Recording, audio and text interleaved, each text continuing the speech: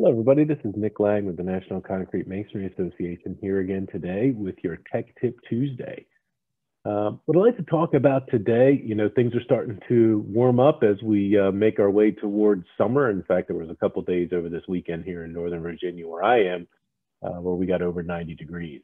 And one of the things to keep in mind as we start getting into these warmer months is that we need to be mindful of the weather when we're doing warm weather construction. Now, the requirements for warm weather construction and protection of elements after construction in warm weather is covered in TMS 402, TMS 602, the building code requirements and specifications for masonry structures.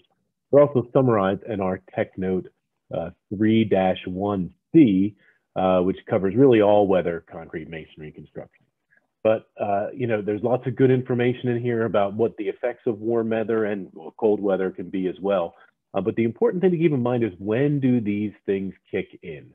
And for hot weather construction, they kick in at either above 100 degrees Fahrenheit, or if you're above 90 degrees Fahrenheit with a wind speed greater than 8 miles per hour.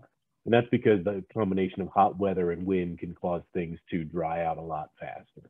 So if you're getting into situations when the ambient temperature is that high or when you have a wind like that, check out NCMA Tech Note 3-1C to make sure that you're doing things properly to make sure your projects work out the way they're intended to.